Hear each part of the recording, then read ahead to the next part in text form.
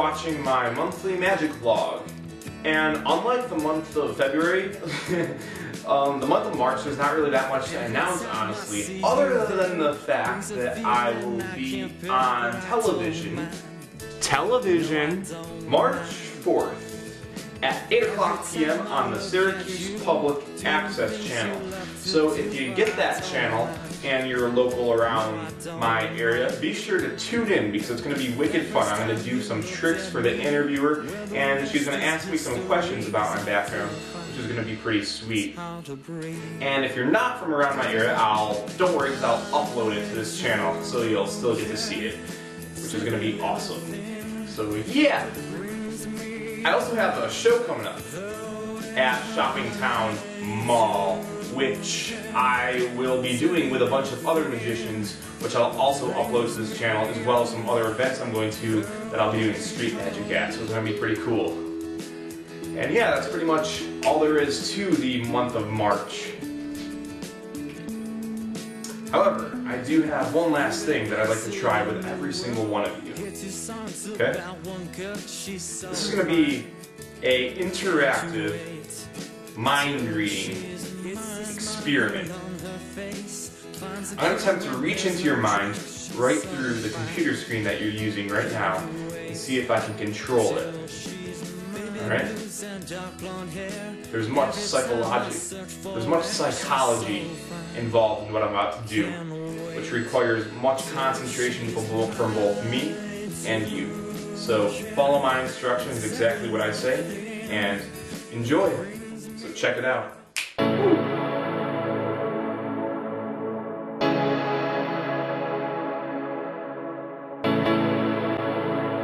Hey guys! So for this experiment to work, you're going to need 3 items. 1, a piece of paper. 2, a utensil to write with, whether it's a pen, a marker, a pencil, or whatever you prefer. And 3, a calculator. You probably won't need these 3 items, so you don't have to use them if you don't want to, or if you think you're good at math, because most people can do all the math in their head.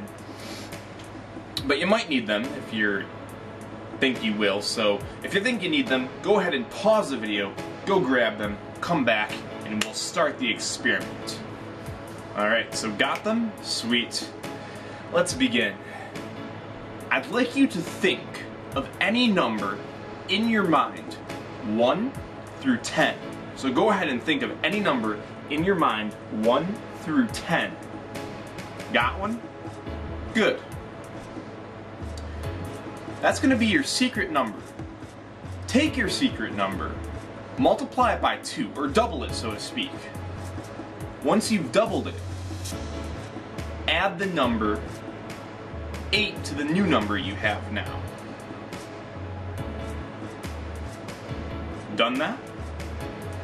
Excellent. Now you should have an even newer number than before.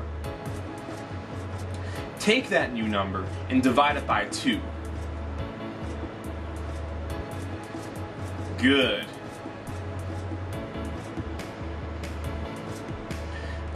Now do you remember the number that you began with?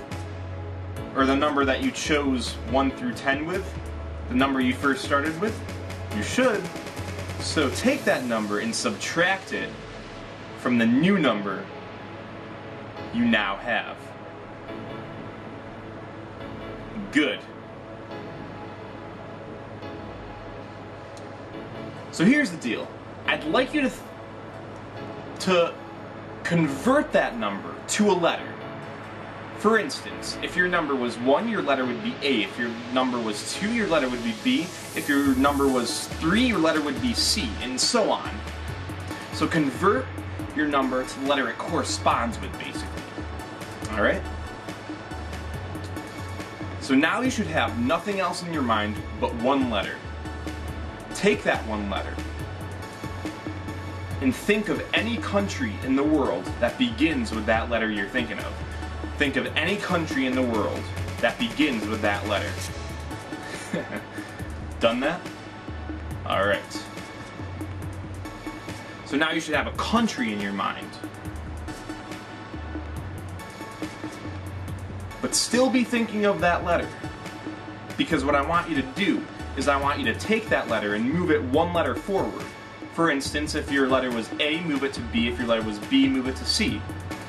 Alright, you should have a new letter now, but still be thinking of the country.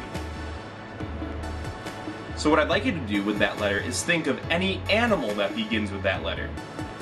Think of any animal that starts with that letter. Got one? Excellent. So let's recap here. You should be thinking of two things. One, a country. Two, an animal. Got those two things in your mind? Excellent, because the third and last thing I want you to think of is the color of that animal you're thinking of. Alright, you should be thinking of three things right now. So, let's put these three things to the test. Shall we?